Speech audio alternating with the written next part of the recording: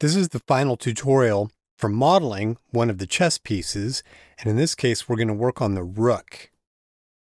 This is mostly going to be a lathe type of object, but it's got these buttresses at the top, and that's what we're going to focus on. Our starting point is the profile that I've already created. We're not going to spend any time on that. It's basically the same thing that I've done with the other pieces. I've just created a basic profile that then gets lathed. So we want to focus on the top. Now, I've determined that I want to have 5 buttress components. And since they're going to be repeating elements, we don't want to have to do all the work 5 times. I'm going to press the question mark key to go into isolation mode. We need to figure out the best approach to only model one piece and then replicate that to the other segments. Press the tab key to leave edit mode. Let's go into wireframe. I've got a modifier already assigned. I'm just going to go ahead and remove that, but we want to do an initial lathe type of operation. So let's come over and add a screw modifier to it, and it will use the object's origin as the center of rotation. So that's what we want. I had basically already assigned the object's origin to be down here in the middle.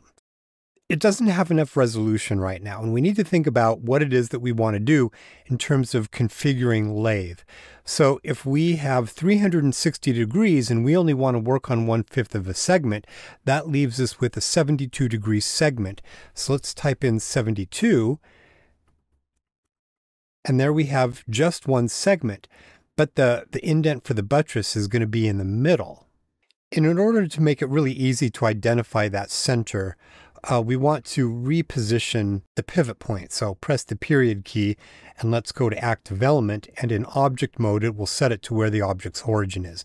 Now we also want to kind of come over and consider the resolution. But let's first rotate this. So half of 72 is 36.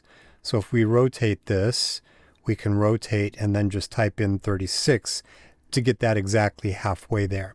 Now, you kind of have to guess a little bit about the resolution that you want, but in this particular case, we're going to be introducing an object that we're going to be putting some smaller geometric configurations into, and we really want to make sure that we have enough resolution to handle that. So I'm actually going to come down here and increase this step views to 24, and that'll give us plenty of resolution. So let's rotate this, and there you can see we're going to be focusing on this area, which is where the buttress is going to be created. So let's come back into the top view. Let's apply the screw modifier so we gain access directly to the geometry. Press the tab key to come into edit mode, and if I were to come into face, it's a little bit hard to see exactly where it is, but we want to look at the center right here and then come over and click these 4 polygons. So there, when I rotate, you can see that it's those. Now, if you're off, so it looks like maybe I'm off by 1. There we go. So I had the center wrong. So these 4 are what we want to work with. So the first thing that we need to do is actually add a little bit more geometry down at the bottom. So press Command R and click, hold, and drag, and just pull down arbitrarily about that far down and click. And then we want to do the same thing on the other side, this wall right here. So Command R, click, hold, and drag, but then we want it to be exactly at the same level. So press the B key and then grab one of these points and bring it down until it matches that level. I love that. That was introduced in 4.0. It is such a handy function. So we need to come back in. Let's reselect those faces. Let's come back into face mode and select these 4 faces, 2 on either side of the center line, and then hold the Shift key and let's add those on that side and these on that. Okay, press the X key and we're going to delete those faces altogether. Let's come into edge mode and double click. It'll select that open boundary, hold the Shift key and deselect those, and now we can bring up the context menu and then do a bridge edge loop. Now, at this point, it is very important to come over and check that we have face orientation. You can see the face orientation is flipped. So we just come in, select everything, come up to mesh, down to normals and recalculate outside, which is Shift N. And let's just turn this back off. Okay, so now we're ready to get in and start modeling the detail. And the detail here is that I've got it set up so there's sort of a rounding here. I'm not just going to rely on the subdivision mechanism producing rounding. I'd like to control it a little bit more explicitly. Let's focus on this 1/2. In fact, I'm going to leave edit mode temporarily. We still have rotation. If I press the N key, we've got rotation applied at the object level, and I actually want to remove that. So Command A or Control A, and let's just apply the rotation so it zeroes that out. Tab key takes me back into edit mode, and I want to come in edge mode. Let's come down to the bevel function. We want to set it to segments of 2 and shape of 0.5, which will produce rounding, and select this edge and then click and just produce rounding there until you can see it intersects an existing edge right there. Let it butt up against that and get right there, and then click to validate that. We don't want to have to keep modeling both sides. So let's do this. Let's come into the top view. We can see a little bit of the change that we've made right there. Tab key leaves edit mode. Let's come into the modifier stack and let's add a mirror function to it. If we pull out, you can see it's mirrored across the x-axis initially, but we want it to go along the y. But we've already got geometry on 1/2 of the y, so we need it to bisect in order to automatically remove the geometry on one side for us and then mirror it. You just have to remember that if it's mirroring the wrong side, you can flip the same axis. Let's come down here into merge and bisect distance. This model is a little bit on the small side, so I just want to make sure, just as a precaution, that I don't weld anything together that shouldn't be welded. So I tend to decrease these values a little bit. And that's okay. So now we can press the tab key. We can come in. If you want to see this in edit mode, then just click that little button right there. So let's do this. Let's come over now and let's start thinking about reconfiguring this geometry in both locations. So the first thing that I want to do is put a loop, a cut right here to constrain the subdivision from this curving area from basically passing that boundary. So Command R, click, hold, and drag, and just pull that down until it gets about right there, and then click. Let's do the same thing along here because we want matching loops. That's a really important consideration, again, with subdivision surfaces producing loops. So Command R, click and pull that down. If you want to be very precise, press the B key, click here and slide down to that point. Then we can do the same thing on the opposite side. Command R or Control R on the PC, click, hold, and then B key, click, and click to there. Press the 1 key to go into vertex mode, select these, and then press the J key to connect them, and the same thing over here, and J. So there we go. We've got those, a nice loop coming around the top. Now we just need to figure out what to do down here. So let's actually just repurpose this loop here. So I'm going to double click it and then press GG to slide it. But you can see there's an overlapping vertex from the bevel operation here. So let's take care of that really quick.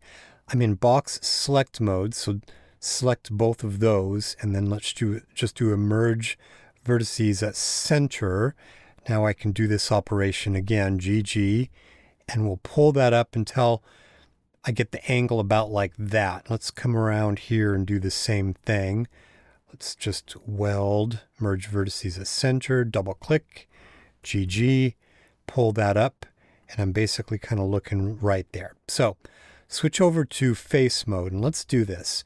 Let's come in all the way over here, and let's just dissolve all of these faces. I don't want to remove them, I want to dissolve them, so that when we come down, we dissolve faces, and that leaves n-gons here, and that's what we want. This will become apparent here in a minute. So let's take all of these, and again, do the same thing, dissolve faces.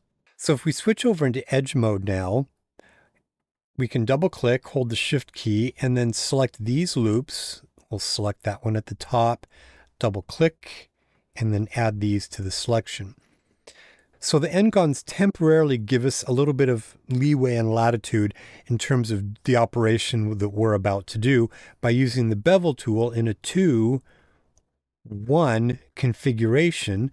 When I hold this down, okay, I need to check something. So something's going on here. Let's check something. Let's double check to make sure we don't have any overlapping vertices. So press the 1 key. I'm just going to select everything, and then we'll come back down to merge vertices by distance. And it's telling me it merged 26 vertices. So let's come back in and try this again. Let's come back over into edge mode and reselect along here. And let's try this again. We're still in the bevel tool. There we go. So I had a merged vertex that was from the bevel function we had done here. When it butted up and it came to that edge, we had overlapping vertices, and that's what was giving me issues here. So that's why I went in and did that merge vertices by distance, and it collapsed those, and it gave us this correct result. So these are the kind of things you learn to look for. So now that we've gotten that in, let's come in and sort of repatch these n-gons up. Let's come back into vertex mode, and I'm going to select here and here, J key. We'll do the same thing here, J key. Now we've got an n-gon here, so I want to put a loop that matches that. So Command R, and we'll put that about like that, click, and then this point, and the J key. So you see we've patched that up nicely. Let's do the same thing over here. J key. In fact, I'm going to come to the move tool so we don't see that widget. J key, Command R, place a loop right about there, click, here and here, J key. So you can see how what we've ended up doing is producing loops. This is one of the things that you try and want to look for with subdivision surfaces, is having these loops generated. That's a real key consideration. Let's swing around to the other side. We have this 90-degree angle inside of here, and we need to add some geometry there to give it a bit of rounding. So we'll do a loop select, come back over to our bevel. In the 2-1 configuration, that's very useful. We'll just put in that geometry right there for the interior. I don't think we need anything else. So let's flip around to the other side. When I designed the profile, I had put this loop in, but in fact, I'm going to remove that because I want to do a similar thing that we had done to that inside angle, is just use the bevel tool in the 2-1 configuration, and we'll put that in about like that. So now we can come in fact, Command R, I'm going to put another loop right down about there. We can now test this for subdivision, but if we put in subdivision, we don't have quite enough geometry, and it's going to look very rounded here. So we have a little bit more forming work to do, but we've got the primary structure in place that we wanted to be there. So let's come into the top. We're in edge mode, and I'm going to double click here, hold the shift key, double click here, but I want to deselect those two edges. Now, when we think about this, we have these boundaries, these loop boundaries that we put around here that will constrain the subdivision, so it will round across here, but then it will be flat in this area. So we need to do something similar up to the top here. So the bevel tool, which we have selected, is in the 2-1 configuration. Now I want to switch over to active tools so I can just hold and select. But what I want to do is I want to get it till you see the corner as it intersects the existing geometry. I want it to go just a little bit beyond, about something about like that. And there you can see it automatically stopped. But it's got overlapping vertices. When it does that, it leaves an overlapping vertex that you want to be aware of. So let's switch over into vertex mode, move tool. I want to switch back over into select box, Option Z. So we do a select through. That just makes sure that I'm selecting any overlapping elements. Bring up the context menu and do a merge by distance. And it will tell me that I've removed two vertices that's outside of the record area. Okay, Option Z. So now we've put these boundary loops in, and press the 2 key. Let's remove these edges. So we'll dissolve those. So we're left with quads. Even if they're a little bit funny shape, that's okay. double click here and here. Let's come back to the bevel tool, and we're going to take it into a 3.5 configuration where, remember, that 0.5 is a perfectly round profile. So now we can just come back over and produce that nice rounding right there. So let's do the same thing here. Double click this, double click here and here. Because these n-gons, the loop select mechanism won't progress through those. That's okay. We can just manually select. So with select box, this is a situation where the widget is off the record area someplace, and I don't want to move the view. So I'm going to switch over to active tool so I can grab any of the selected elements, and then I'm going to make this bevel quite a bit smaller, something about like that. Now, when we look at this, you can see that we have this loop that comes in, and I'd really like this loop to progress around and be sort of flat. We're getting into some more subtle details here because we're now working in all of these planar regions. So let's just remind ourselves where planar regions are. So come up to select linked flat faces. And once you start working in planar regions like this, you have a lot of flexibility in how you configure polygons, but we're going to be sort of exact in how we approach this. So when we come back over and select this loop, then we can flatten it. I'm going to switch over into vertex mode, and that will allow me to hold the shift key and select one vertex as the active element to use as a reference. So let's come to the scale function. Press the period key and just make sure that it is on the active element. That's why I selected that. The transform orientation is in global, and that's what we want. So now I can scale this. Tap the zero key, or Z, as you say in some parts of the world. I got a talking to by somebody who said, you should say Z, not Z. We say Z in the United States. Now, it becomes a little bit more tricky when we come here. So let's do this. Let's come over here back into edge mode, and I'm going to select here, hold the control key, and then select here to do a loop between function. Switch back over into vertex mode, hold the shift key, deselect, and then select. That becomes our reference, but this is at an angle. So we're at global, and this does no longer match the geometry. So we need to switch over into the normal orientation, and there it matches. So now we can come over to the little green handle, start moving it, and then type 0/Z. Okay, and we've reconfigured it. Now, I'm not worrying about this coming down. Remember, this is a boundary loop. In here, these are boundary loops. They're sometimes called support loops, and they're planar, and they just prevent the subdivision from progressing into these larger flat areas. So let's come over here. So let's invoke a poke function. Press the 1 key to go into vertex mode. In fact, let's come over to move. Select that single vertex there, hold the shift key, select there, bring up the context menu and do a merge at last. You see how we've reconfigured that. So let's come over here and do the same thing really quick. Let's see, I am in active tool, so let's come to select box, and that will work just as easily there. Holding shift key to select the reference active element, and then we could also just do S and then Y, and it will do the same thing, and then 0, and click. So if you don't want to come over and use the active tool, you can access those at any time. So select here, invoke poke faces, 1 key, select that middle point, hold the shift key, and then select there, bring up the context menu and do merge vertices at last. And there we go. Okay. So we've gotten all of this modeled in a really nice way. And so now we can come over here. Let's add a subdivision surface modifier to it. Underneath is great. So leave edit mode and let's take a look at this in a shaded mode. You can see we've got a really nicely constrained piece of geometry. We have really nice rounding around there, really nice rounding around here. Everything is looking really good. So let's come back into edit mode. In fact, let's disable subdivision right now. We're missing a bit of geometry in the middle, so we need to replicate that. Let's zoom way out.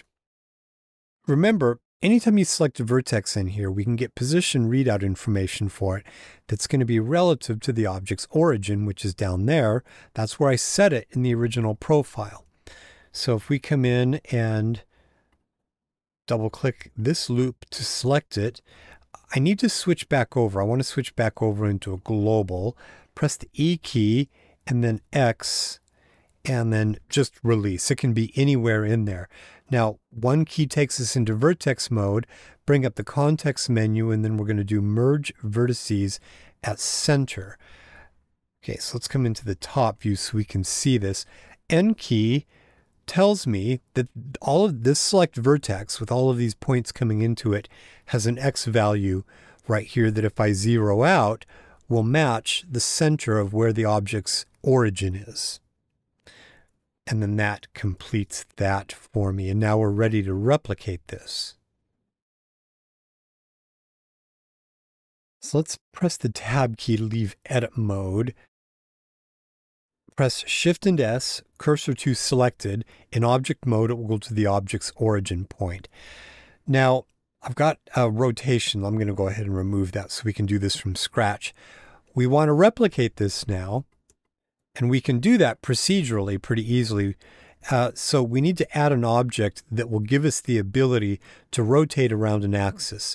So press Shift and A, come down to empty, and we're just going to do a plain axis. Let's set that to something a little bit smaller so we can get a visual reference for that. Now, I'm going to call this for rotation, and it's just a construction object. Coming back to our main object, what we need to do is replicate this. So come back to our modifier stack, and we're going to do an array modifier. And by default, it's going to do a basic step and repeat type of a function. But we want it to actually do something really quite different. So let's turn off relative for right now. We want to use an object offset. So if we enable that, we need to tell it what object to use as a reference. So we come up here and we select that for rotation empty. Initially, nothing changes because this hasn't been rotated yet, and it's going to use the rotation values from this for the offsets. So if we come into the top view here, let's just do this with the widget so we can see it. As I rotate the widget, then the offset is rotated by that value. So let's go ahead and type in 72, and there it offset it like that.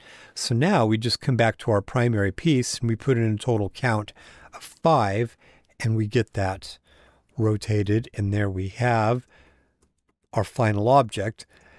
We want to make sure that it's merging these. So let's turn on merge.